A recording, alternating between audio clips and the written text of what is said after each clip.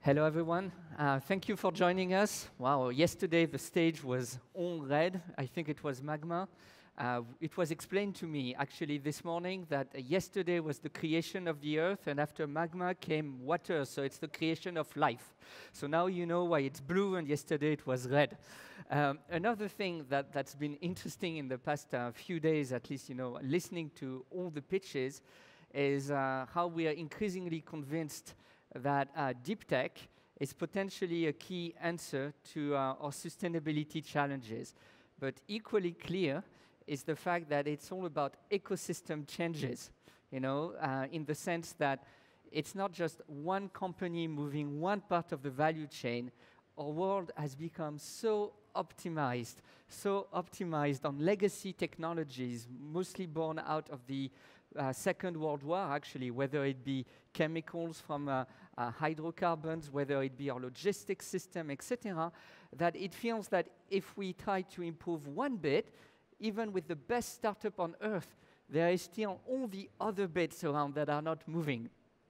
So today, in order to really think about this ecosystem problem, we thought about bringing to you a discussion on the transition to sustainable aviation fuels, which is a topic that is far from new.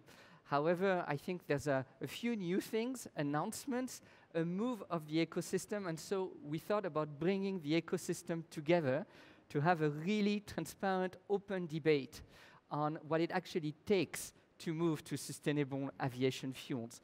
And so that's why today we are very pleased to be joined by some select representatives of this ecosystem. Eric Dalbies from Safran. Good afternoon. Thank you, Eric. Eric is a senior executive and vice president in charge of innovation and R&T, research and technology at Safran, and so including sustainable aviation fuels. We are also joined by Fatima da Sousa and many other last names, but I only remembered the first. And Fatima is the SVP in charge of sustainability at Air France KLM. Good to have you with us. We also have, because this is a startup event, Arnaud Peltier, CEO of French Tech Paris Saclay, with whom we will have the perspective on what can the ecosystem actually do to help the legacy players. Thank you, Arnaud. And we also have Stéphane Thion, SVP at TotalEnergies, in charge of their sustainable aviation fuel business line. So this is not all of the actors of the ecosystem because it is so much more complex. We didn't have enough seats, but still, it's a pretty good representative batch.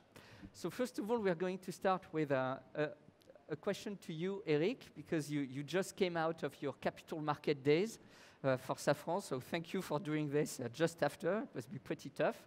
And sustainability and actually decarbonation of the aviation industry, I think, is really at the center of Safran's strategy.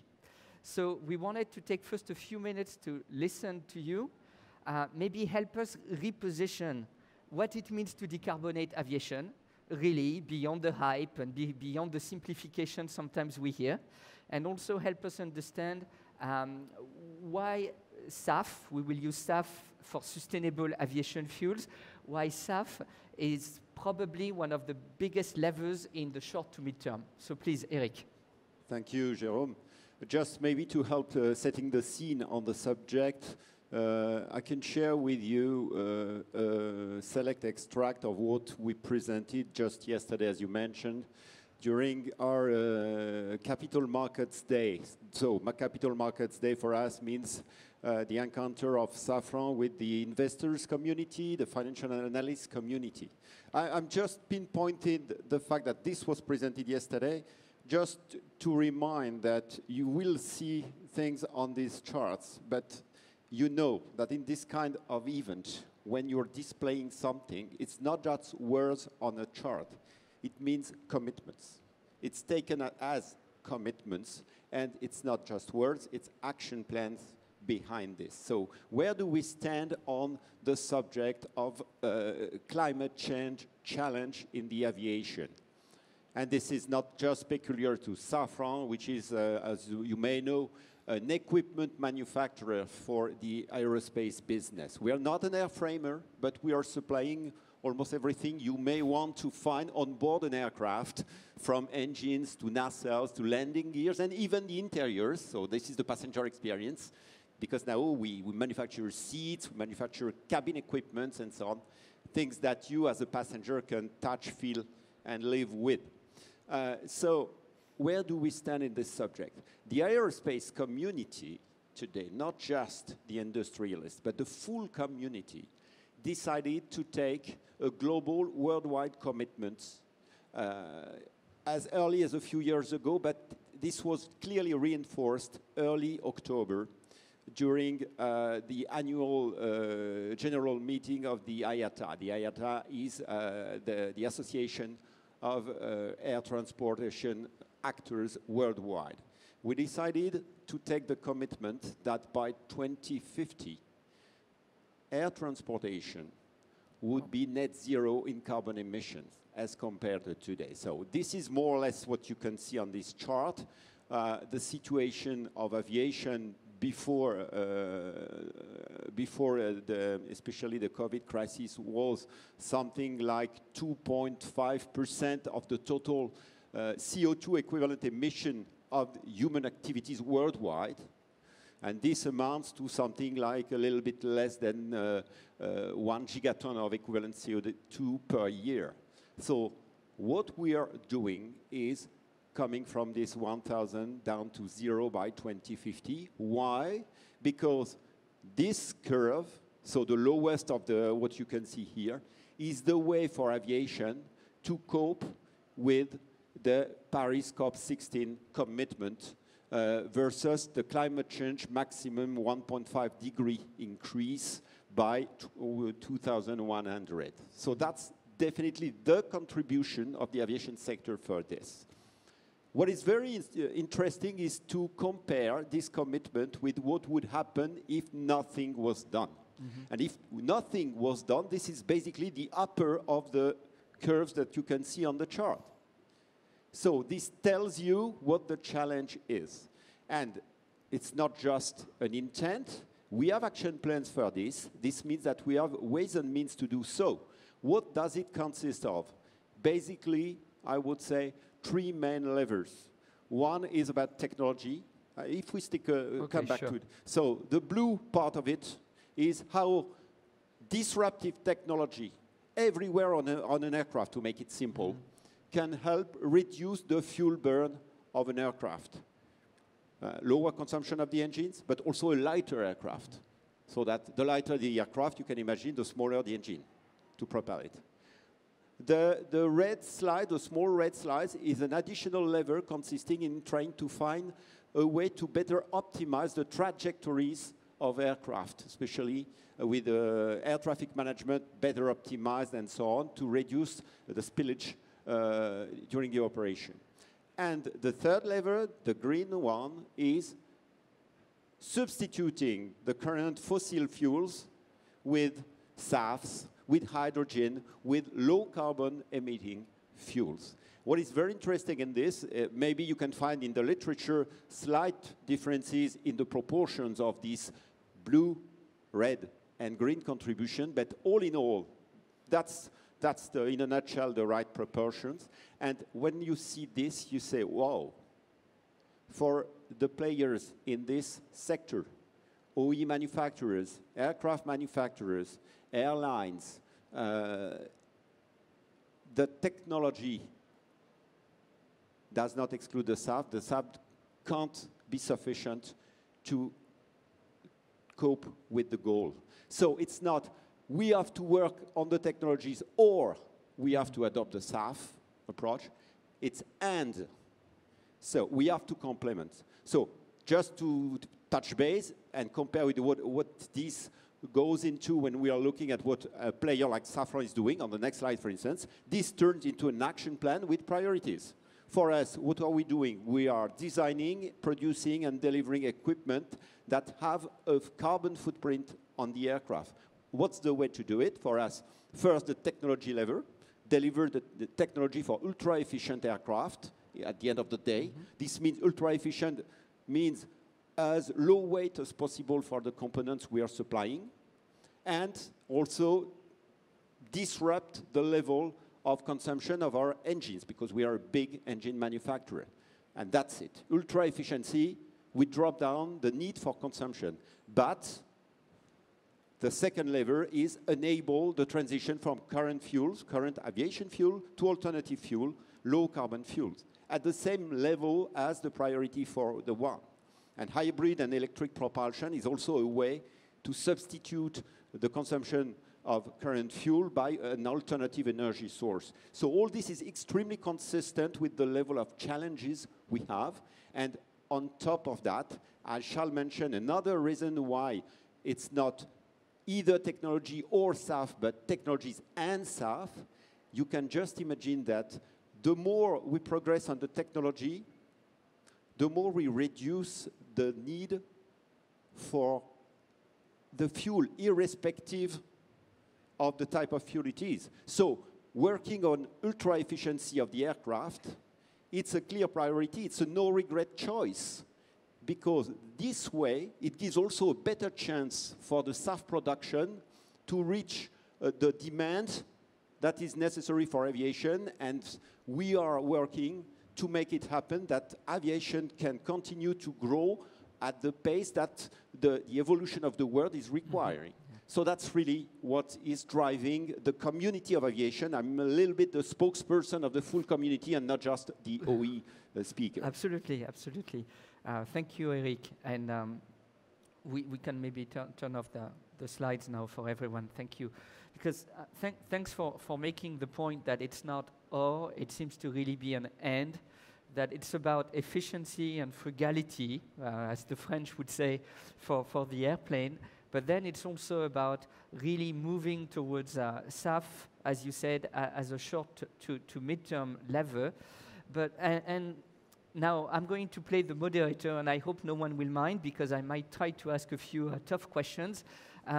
It's true that it's only recently that we've heard big players like Safran, like Airbus, other start to make announcements about whether it be hydrogen, whether it be SAF, etc. So it seems new in a way, and also quite recently in the audience, many probably know, for the very first time there have been some announcement and regulation also following COP26, etc., that there would be some set percentages of minimum amounts of SAF, which are still in the percents or tens of percents, but are still a world premiere in a way. Yet at the same time, one could say SAF is nothing new under the sun, or at least the topic has been here for a long while, in the sense that for a long time we've been stuck also in a chicken and egg problem of yes, if it were inexpensive, of course, Air France, KLM, all the operators would go on it, but it's not, so you don't do. But then, because you don't do it, it's too expensive for the energeticians, and so you don't produce, and you don't produce, there is not enough supply, so the costs are high, and you have uncertainty on the investment. And because of all this, for you, it's also tough to decide whether you're going to put up what is literally billions in terms of R&D costs. You didn't mention it, Eric, but I think it's in the order of magnitude of 30+% of your investment which are going into this topic. Just to give you a figure, for a group like Safran, we have decided to dedicate 3 billion euros in the coming 5 years of our own money. It's self-funding for our research and technology program, all in all, and 3/4 of these 3 billion are directly dedicated to decarbonization of aviation. Yeah, so we see the sheer magnitude of the effort. And so this leads me to my first question. Is this for real? Are we actually, do you think, around this table, that this is going to move the needle sufficiently?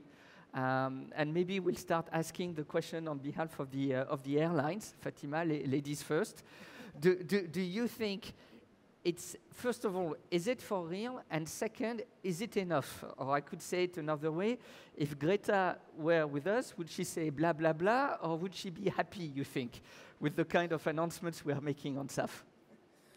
Thank you for that question. You're very welcome. And first of all, thank you for the excellent introduction on the 2050 roadmap, which Looks pretty much the same for Air France KLM. Indeed, we have committed to be net zero by 2050. And I think importantly also, we are committed to science-based targets, which means that we also want to look at 2030, 2035, thinking of Greta there. So is it enough? Interestingly, our first test flight with SAF was already in 2009. So indeed, we saw the importance of sustainable aviation fuels in an early stage, but happy that we're here all together. This is definitely something that one player cannot do alone. We need the entire ecosystem of aviation, but also regulators helping on all possible sides, and also you startups. We need you as well. Only together can we make this move, and I think the momentum is there. Yes, I'm very happy with the fact that we now have these mandates in Europe. This is accompanied by a system in North America where we're seeing subsidies, different approach. The idea is the same. Let's break through what needs to happen. Let's accelerate what needs to happen. But why is it so important? I think we already touched briefly on the new aircraft of the future, and we have been seeing some keynote speeches today. Every aircraft that arrives today, as we speak, already is 20 to 25% more fuel efficient than the previous generation of aircraft that we have been using. So that alone is already making a big difference. But it's not enough. We know that new technologies are going to come. We've seen electric planes, hydrogen planes. But electric planes, maybe 2035, I've been told I'm very optimistic about this, maybe 100-seaters, a range of about 1,500 kilometers. This is mostly a solution for regional flights. Hydrogen, we know that there are many technology issues that still need to be solved given the bigger volume, bigger weight, but I'm sure my colleague on the left here can explain a little bit more, Stéphane. You need all types of new technology compressors to make it happen. So 2045, 2050. This too will not be available for long-haul flying. So two issues. It's not coming very quickly, even if we speed up. And it will never be a solution for the long haul. So we need sustainable aviation fuels. It is a technology that can be used on existing airplanes. It's drop-in. It's relatively easy to use. There's another reason why it's so important. Some people will tell me it's our behavior. If we start flying less, then we solve the problem. And of course, we welcome responsible consumption in general. So definitely it's something to take into account with everything you buy in your life. But consider this. In 1990, the flying from Europe and North America was responsible for about 70 to 75% of all travel movements in the world. By 2030, that part will go down to about 40 to 45%. Why? Because in Asia and in Africa and other parts of the world, they will have the same type of mobility that we want and that we have. And they are not going to say, oh, that's okay, you know, in certain parts of the world they had a good time, and now that same part of the world is going to tell us that we have no access to flying. It's not going to happen. So it is even more important that while there is responsible consumption, let me stress that we do find the right technological solutions. And I mean, at BCG, I think we couldn't agree more in the sense that when we look at the potential of deep tech, we see it as one, if not the lever, to break the compromise between sustainability and profitability. Not because we think it's important to make a buck, but because it's the only way we see in the short to medium term to basically be consistent with the continuing development of a lot of the world, to also be able to help transition economies to a sustainable future. And therefore, that means that the kind of actions that you're saying, to fund for sustainability and technology and to be able to reinvest, they require to have workable solutions.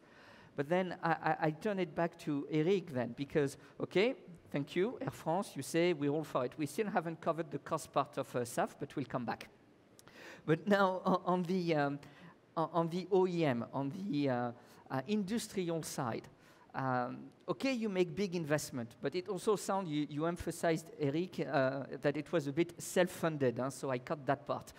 Are you getting enough traction from the overall ecosystem, regulatory? Is it enough, or are you missing some things to be able to go all in? Because this technology, in a way, it's not that new, so is it enough, or? Yeah, the technology has multiple horizons. As Fatima, you said, we are preparing the disruption in technology to make the next leap in terms of fuel efficiency, for instance. And you're right, the accumulation of all technological bricks that will make the future super efficient aircraft will take a while. Whereas on my first slide, you can see that we can't wait for having the tipping point and changing the slope of the curves of the emissions. And that's the reason why the SAF is so important. So on the one hand side, on OE side, we are preparing the next generation. But at the same time, we are maximizing the ability of our existing products to burn SAFs. Mm-hmm. Today, there are some limitations. Today, our products, for instance, are already all certified to burn up to a blend of 50% SAF mixed with fossil kerosene, aviation kerosene. It's already technically possible and certified. And we are currently making it possible to remove this 50% to go to theoretical barrier. I'm saying theoretical barrier because it has been a worldwide standard to be on the safe side of it. Mm-hmm. But there is no major scientific challenge to make an engine currently 50% compatible up to 100% compatible with SAF. So that's the immediate action we're making. So that's the first way an OE is fostering, calling for the adoption of SAF. We are working on removing any theoretical barrier on our current products and even working on the installed fleet. That's extremely important for Fatima because, it's good to say the next generation will be great, will bring the disruption, right? But for the time being, what is flying is an installed fleet inherited from the past. So on this product, if there is a way to make them already 100% compatible with SAF, the benefit can be just tomorrow. And if I may, Eric, this makes me think of it. Also, if I understand, that this installed fleet, which can get overhauled, is often passed on to developing economies after it's been. So this is also critical, again, to your point, Fatima. If we don't want to hold back other countries in their development to be stuck with burning legacy fuels. So, okay, that point is clear, but we still haven't addressed the elephant in the room, especially since, if I remember the numbers, I think if we project the demand, even to reach the last accords, the announcements, I think there is not enough even biomass available to reach the levels of demand that theoretically you would be able to require. And the problem, what this means, because this might sound like an arcane topic, is that you are in a case, if I understood, where the science is there, but maybe the supply is not enough, so we might be stuck in a paradox where actually SAF costs increase because more people want them, to a point where with the low margins of airlines, and maybe this is something where from an energetician point of view, Stéphane can tell us a bit more, there is not just one kind of SAF, there are different kinds of SAF, and they present challenges in terms of supply and demand. So can you tell us a bit about it? Yes, sure, thank you very much. It's kind of the chicken and the egg. Again? Where at the end of the day, those sustainable aviation fuel will be more expensive and will continue to be more expensive than the fossil jet fuel as we know it today in the environment we know it today. To define sustainable aviation fuel in simple ways, it's a combination of feedstocks and technologies that have different maturity. The feedstocks can be either from a biosource, like used cooking oil, animal fat, waste, agricultural waste, or wood waste, for example. Or they can be from renewable energy, and I will get into the pathways to get to a liquid fuel. But so bio or E. electro. And then you have technologies with different maturity. The one that is, and we can kind of classify them in 3 different buckets. The first one is the bucket of the ones that are commercial today, and it's a technology called HEFA. It's the conversion of used cooking oil and animal fat into sustainable aviation fuel with a hydrotreatment type of technology. And we have some capacities today. They're limited. There's tens of thousands of tons of sustainable aviation fuel produced today with this technology. The advantage of this technology is kind of the cheapest of all. It has the ability also for energy company like ours to do a retrofit of existing refinery and turn them into biorefinery, so it use minimal capex. The challenge is the accessibility of the feedstocks. Those used cooking oil and those animal fats are limited in volume and in availability, and they are today used for other industry like the road industry. The renewable diesel and biodiesel today are using those types of feedstocks as well. So there is a competition between the use of the feedstock into those industry, the road, the aviation, and soon to be the marine also and the shipping industry. And then you have a second bucket that is actually technologies that are under demonstration. Those are the alcohol to jet and the gasification Fischer-Tropsch. To make it simple, it's using feedstocks that are more widely available, but it has some challenges because the collection of the feedstocks might not be as easy. It calls for a more decentralized system, so you're talking about smaller units that have a bit of a less yield of conversion from feedstocks to sustainable aviation fuel molecules. So you cannot get really the economy of scale of building very, very large facilities. And then the third bucket, and that's the holy grail, the one that everybody's talking about, those are the electrofuel, the E-jet or the eSAF. And that's the conversion of renewable electricity produced from photovoltaic, solar, or wind power into hydrogen, so a green hydrogen. And you combine this green hydrogen with a source of carbon, either direct air capture, carbon that is in the atmosphere, or fatal carbon that is emitted by steel mills, for example, or cement trees, and you combine those molecules together to produce an E-jet. And the advantage of this is that you have kind of an unlimited resource of feedstock, electricity or renewable electricity, and carbon. So in that sense, sky's the limit when it comes to the E-jet. But what's particular about all those are the fact that they are more expensive than the jet fossil, and that's why one of the reasons why those sustainable aviation fuel capacities, we haven't seen great developments in the last 10 years. Yes, Air France and other airlines have been using SAF for over a decade, but in very small and limited quantities. So in the last, well, let's say 18 months, we've seen an increase of announcement of new capacities for sustainable aviation fuel. And I think it's due to all the upcoming legislation. We talked about the incentives in the US, where you get rewarded for incorporating sustainable aviation fuel, and there is an environmental premium to putting that on the market. In Europe, a bit less pragmatic. We're more on the stick. It's a mandate. If you don't put sustainable aviation fuel, you'll get a penalty. But thanks to those legislation, we start seeing more visibility on the needs of the molecule, and for a company like ours, it gives comfort in investing into new capacities.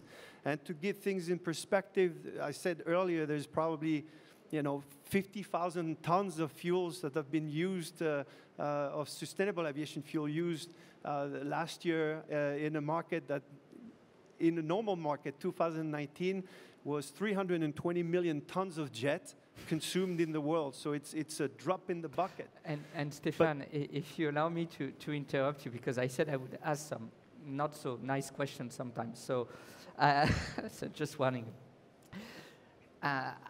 I understand that some of that used cooking oil, etc., on top of being in limited supply, it's also something we have to import, for example, outside of Europe. Sources Yes, might indeed. be in the USA, they could be in Asia. Yes. So there's, okay, we go from chicken and egg to, I don't know what word I am allowed to use when we are in this situation, you know. So what kind of fuel are we going to use to transport the feedstock might be a second order question. And so you mentioned moving to decentralized, maybe more localized production. I also understood the Thion, it seems very hyped up, but it's also a bit long term. So in the current time, what does it mean, alternative feedstocks? Are they even legal? Because I think we are very constrained in Europe in terms of what we can use.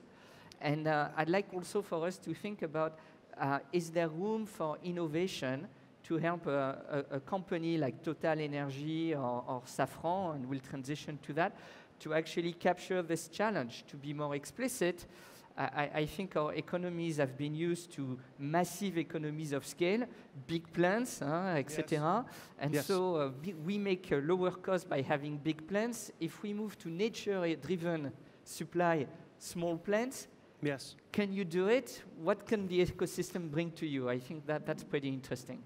Yeah, so the low-hanging fruit, like I said earlier, those large announcement capacities of turning those used cooking oils coming from Asia, those animal fat mostly coming from the United States into sustainable aviation fuel.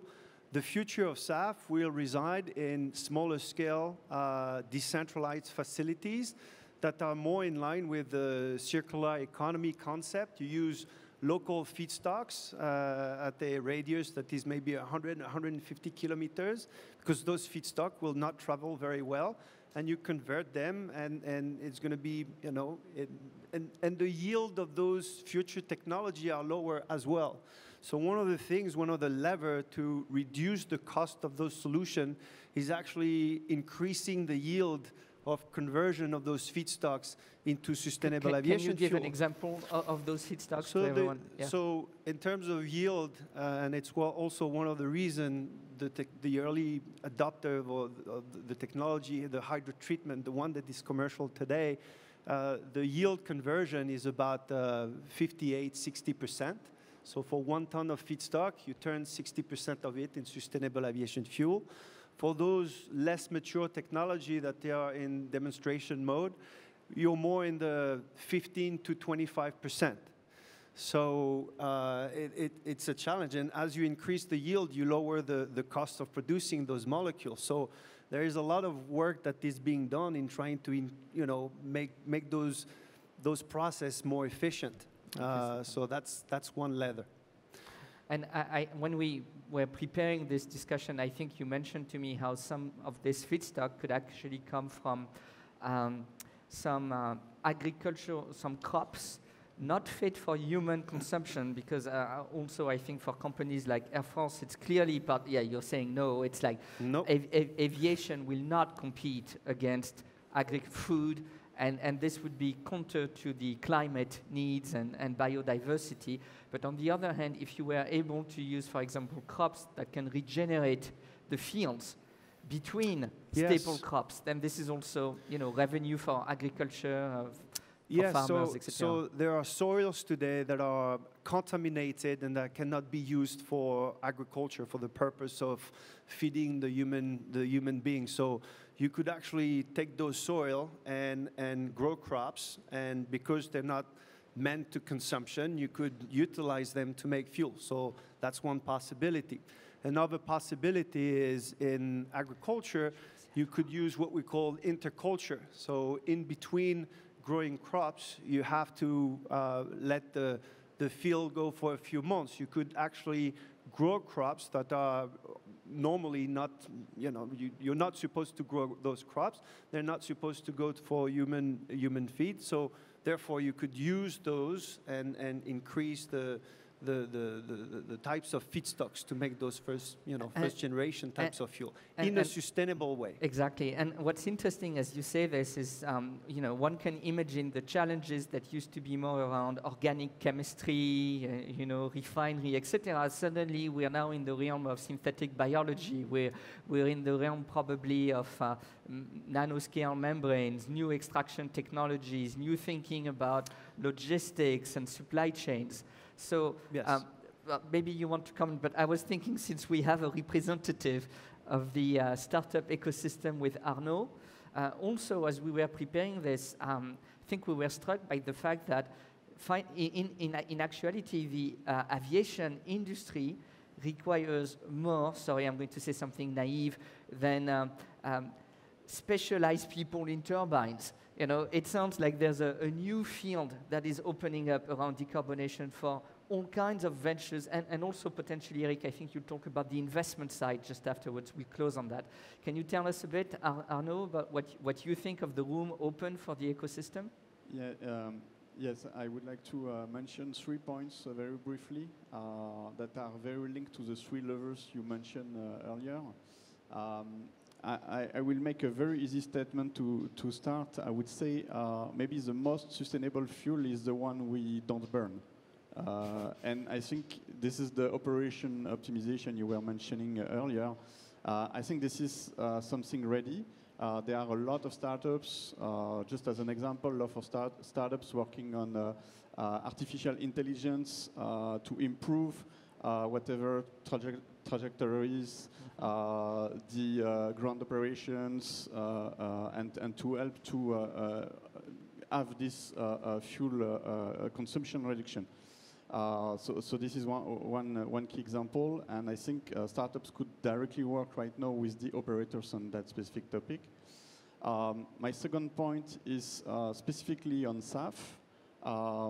We see startups working to develop new process or improve existing processes that could be put at scale after with companies like you. I'm thinking about cryogenics solutions that are used for gas separation or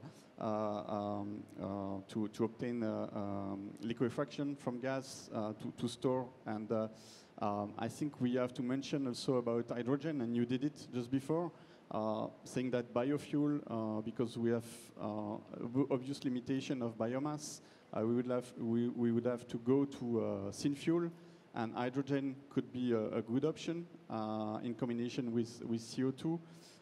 Here, again, we see a lot of startups working on green hydrogen production that could really bring something to the industry. Hydrogen could be used as a source of fuel. It could be burned as it is. It could also be used to produce electricity. And then I come to my third point, electrification. I think we all agree, and you mentioned that earlier, that we're not going to see wide-body aircraft tomorrow full electric. But there are a lot of startups, hundreds of startups worldwide, working on full electrical aircraft. I think these guys are the new pioneers. They're going to change the game. They're going to bring new technological bricks that could be used maybe in a few decades in the next generation. But also they are changing the way we travel. Maybe the only way to travel is not going to be traveling and carrying hundreds of people between big cities. And as you mentioned that, maybe some space for regional connections with lighter aircraft, giving the opportunity to bring new technology available soon.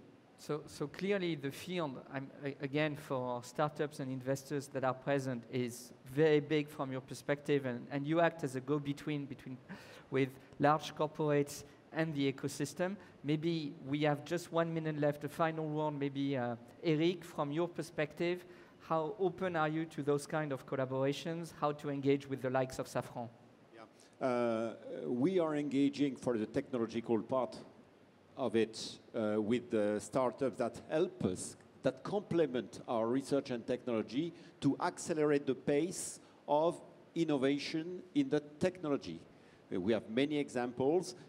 Working this way is a way for us especially to demonstrate in a much faster way on objects some incremental or disruptive technology bricks that we could not otherwise develop so fast. That's the first part. But just a comment. You know, the aerospace business is very often a niche market when you compare with mass production industries like the automotive and so on. If I move back to the SAF subject, what is at stake here is upscaling with huge volumes at the end of the day that will be necessary to make it happen in terms of decarbonization. So I think that for the ecosystem of startups, as the history is not written today, you mentioned, Stéphane, there are many pathways to produce the ultimate fuels we will have to use. And at the same time, we will not afford in this industry to have various grades of the final product depending on the region it has to be produced, because aviation is just worldwide. A jet is flying today in the US, next day it's in Singapore, next day it's in Dubai, the day after it's in Paris or London. So it means that we need to upscale the future solution that has to be worldwide in terms of potential market. It's fascinating and quite different from what can be experienced. So there is really a well of wealth that can be captured, finding the best possible pathways. And I think that in this moment, at this point of time, probably it's interesting to capture as much as possible the good ideas of startups that complement the good ideas of the energy producers and so on, to find the ways and means to just accelerate it. Because it's all about the pace of this innovation and the way to make it happen in terms of upscaling for SAF. Thank you, Eric. And just to finish on a cocorico note, it's because I can see the little logo. I think we're fortunate to have giants of this ecosystem present here today. So what I take away from your message is that if in the ecosystem, whether it's investors, whether it's startups, you manage to connect with these folks, develop part of the solution to what is bound to be a global problem. You're not developing just fuels for Air France or for Airbus, etc. You are de facto doing something which is good for the whole world. And so I think it's a global call for action that we're making for everyone. And I think we all look forward to hearing your ideas as well. Thank you.